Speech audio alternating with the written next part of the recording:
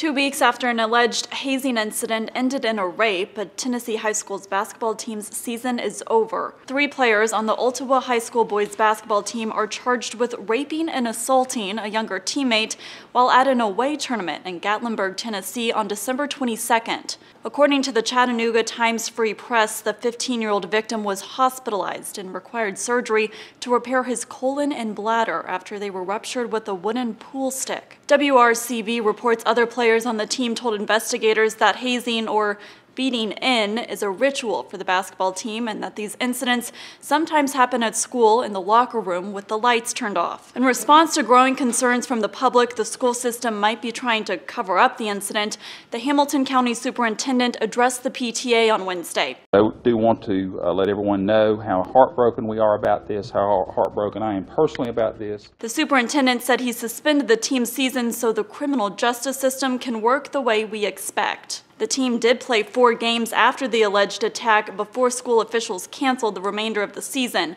The boys charged in this case are set to appear in court on January 26th. For Newsy, I'm Katie Link.